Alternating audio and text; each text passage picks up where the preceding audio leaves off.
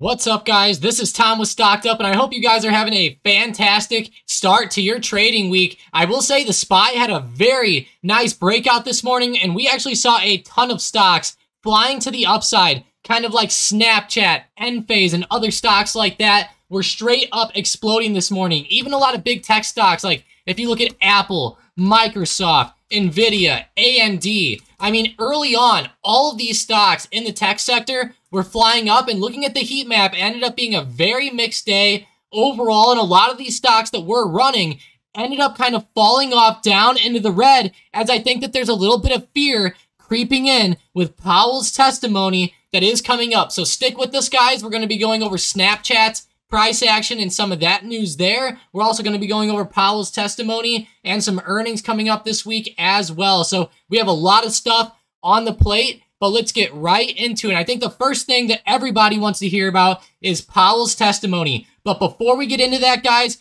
please smash that subscribe button. I really appreciate you guys always following along with the videos and stuff like that. And also, let me know your favorite stock in the comments down below for this week. There's a whole bunch on the earnings calendar, and there's going to be a lot of opportunities with this Powell testimony coming up. But that S&P 500 is going to go insane. So if we actually go over to the economic calendar, he's going to be testifying tomorrow morning at 10 a.m.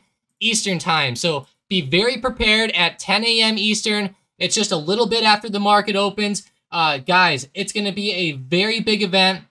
He's going to be questioned by Congress, and there's going to be just a whole bunch on his plate that he needs to reiterate. And the big thing that he's going to be trying to do is he's going to be trying to pretty much say that he wants to stabilize inflation without hurting the overall economy too much. So they're trying to bring inflation down without hurting the economy, obviously, too badly. And obviously, it's actually been going pretty well right now. If we look at the inflation rate chart year over year here with some of these numbers monthly here, you can see on the last report, we came in at 6.4%, but in 2022, we were at highs of 9.1%. So we have been seeing a pretty steady decrease here, and there's actually some Fed members kind of saying that the decrease isn't coming quick enough. You can see that last reading only came in at 6.4% versus 6.5% the reading before that.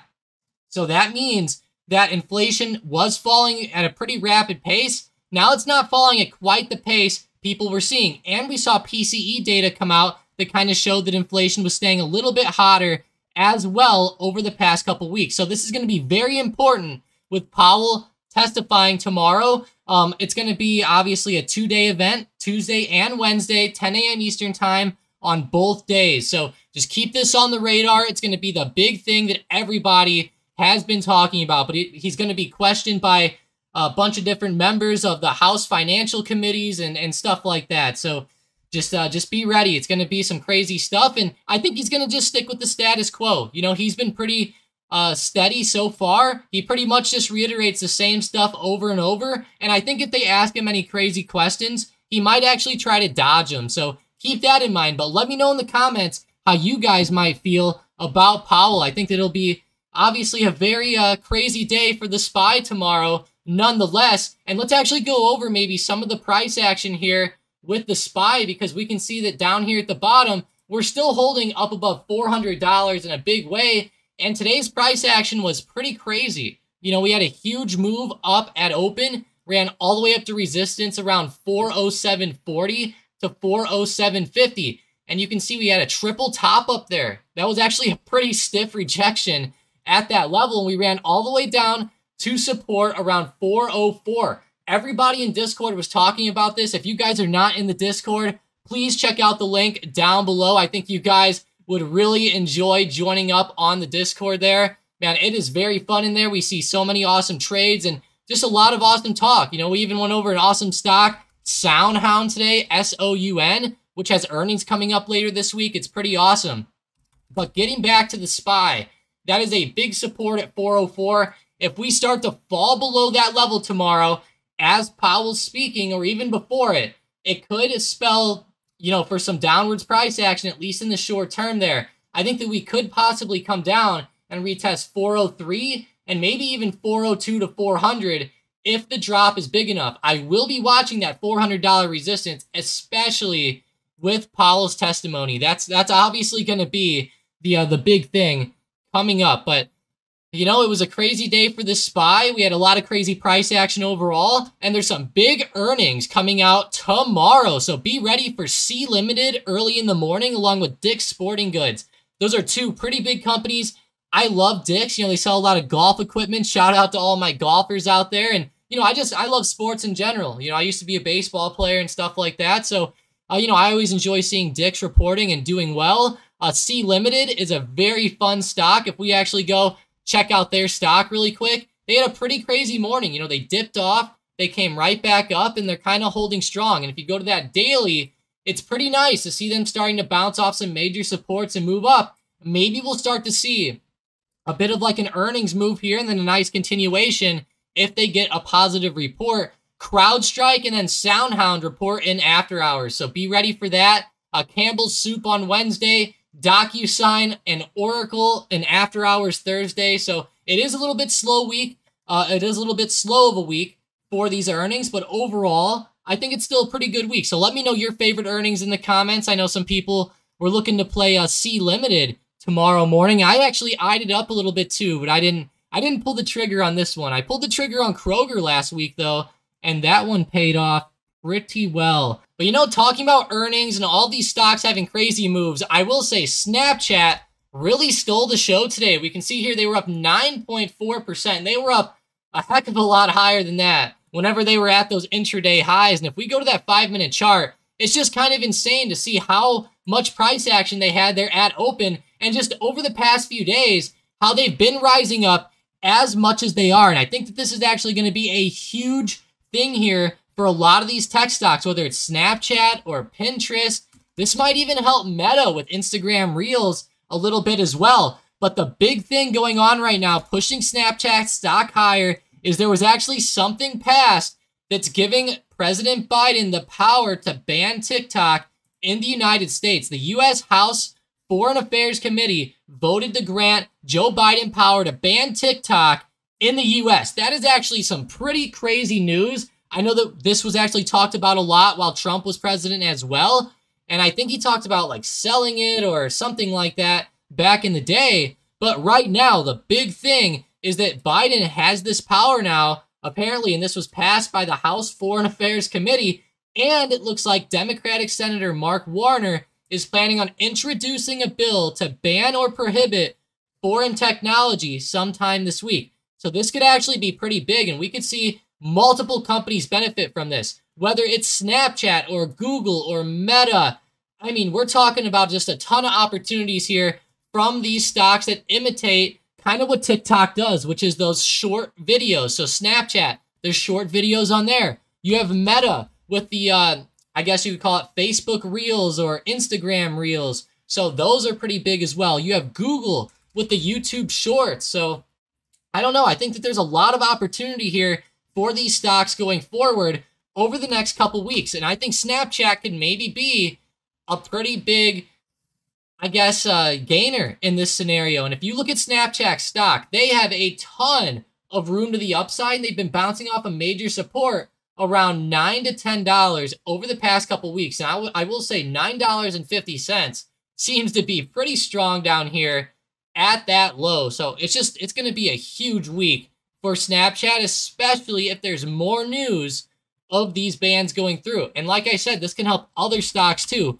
like Meta, Google, and just plenty other ones. You know, Meta, Google, Pinterest was another one that had a lot of price action up today as well. And they even said Tencent, like TCEHY, could possibly benefit. You can see they're actually falling off a little bit as well. For anybody who doesn't know, though, Snapchat is actually owned by, or I should say TikTok is owned by ByteDance. So keep that in mind if you're, you know, looking into this at all. They're owned by ByteDance. This is actually a really nice article by Benzinga. I'll post this in the comments if you guys want to check this out. I think Snapchat could be a pretty awesome stock for the next few weeks.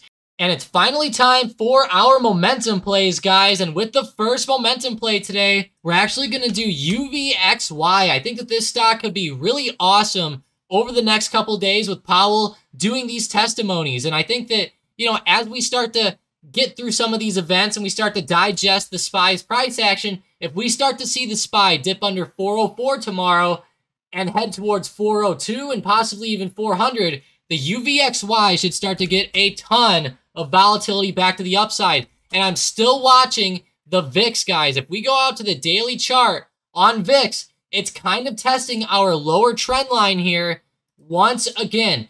And one thing that I'm very worried about over the next couple days is Powell potentially talking about something about raising interest rates by 50 basis points. Inflation's obviously not falling at the pace people were hoping for, and we've been seeing a lot of Fed members talk about the potential of 50 basis points, like the St. Louis Fed president, James Bullard. He actually came out and said that he's kind of in support of this now. Now, I know somebody came out, Bostic came out and said they actually are leaning towards 25 basis points, but it's interesting. You know, the Feds are kind of split right now, and on the CME Fed Watch tool, it's kind of like leaning at, towards being a split. It looks like 30.6% is the chance towards 50 basis points now. That's actually pretty high. There's a 69.4% chance of 25 basis points according to this tool.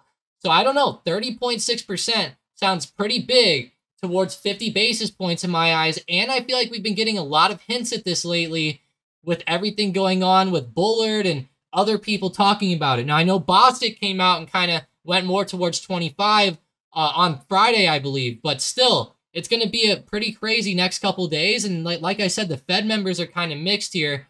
So I don't know. Powell's going to make a big impact tomorrow, but UVXY should be a pretty awesome momentum play there.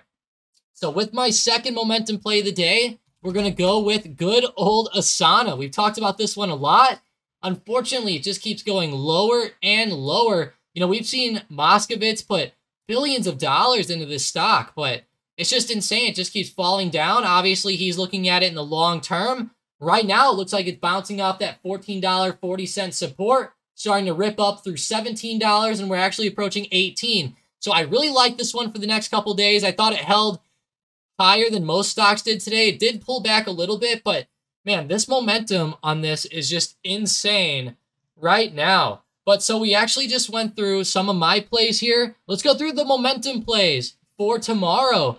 With the first one, we're actually going to go over good old Snapchat from today. How could we not have this as a momentum play? Go ahead and make them break up through $12.20 to the upside. I think if we break up through there tomorrow, we could catch some pretty good momentum. But obviously be a little bit careful. If we start to reject off this level back down, and Powell sends us lower, it might not be a good idea to play some calls. So make it break out above $12.20 on Snapchat. With the second one, we're looking at Enphase here. Pretty awesome play. Another big extension up this morning. Make them break up through $230.40. Also very close to the high of day. They had pretty much a triple top right at 230. So definitely watch Enphase for a breakout as well. And with the final momentum play, we're going with Coca-Cola. It's a bit slower of a stock than we're probably used to here on the momentum plays, but if you look at that daily chart, it's been popping up in a pretty big way. So if we could break above $60.50,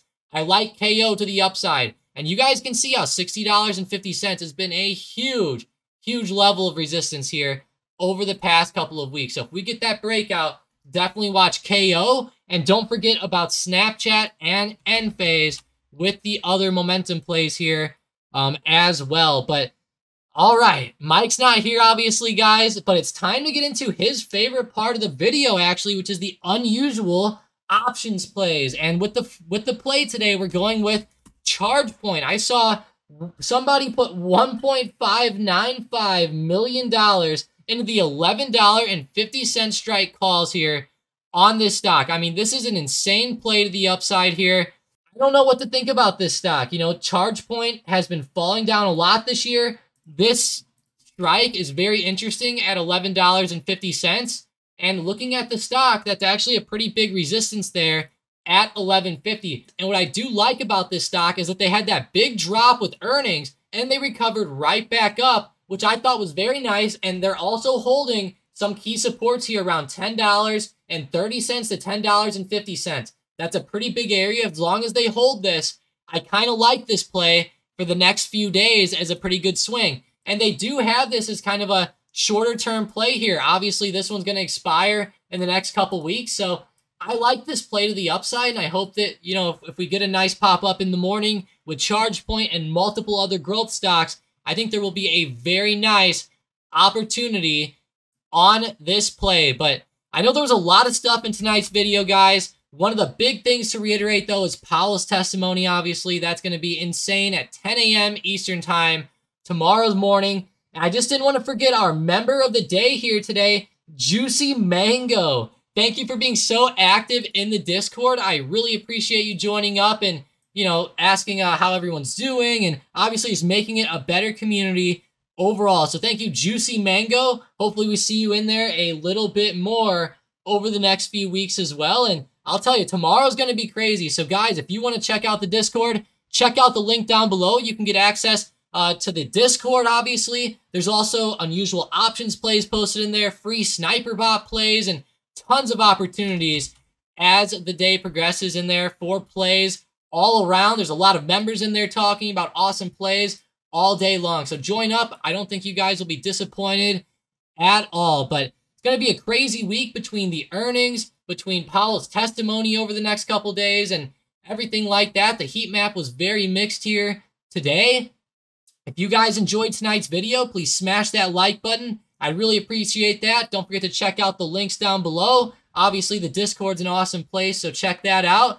I'm really hoping that we can get some positive price action tomorrow, but I will say that SPY seems pretty overextended in the short term, and Powell's going to have to wow us with some pretty positive statements to get us up, I think. So, I don't know. Let's see, guys. Is he going to lean towards 50 basis points? Is he even going to give us a hint at all? I don't know. I'm sure he's going to get grilled by some of these members of Congress as well for the inflation still being pretty high, but we'll have to see what happens. Have a great rest of your night, guys, and I will talk to you guys later.